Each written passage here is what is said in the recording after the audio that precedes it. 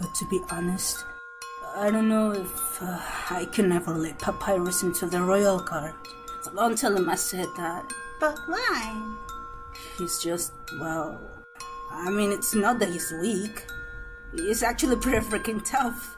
It's just that he's too innocent and nice. I mean, look, he was supposed to capture you, but he ended up being friends with you instead. I could never send him into battle. He'd get ripped into little smiling shreds. That's part of why I started teaching him how to cook, you know. So maybe he can do something else with his life. Wait a second. Papyrus is cooking lesson? He was supposed to have that right now! If he's not here to have it, you'll have to have it for him! What?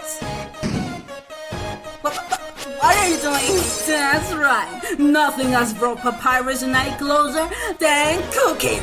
Which means that if I give you his lesson, we'll become closer than you can ever imagine.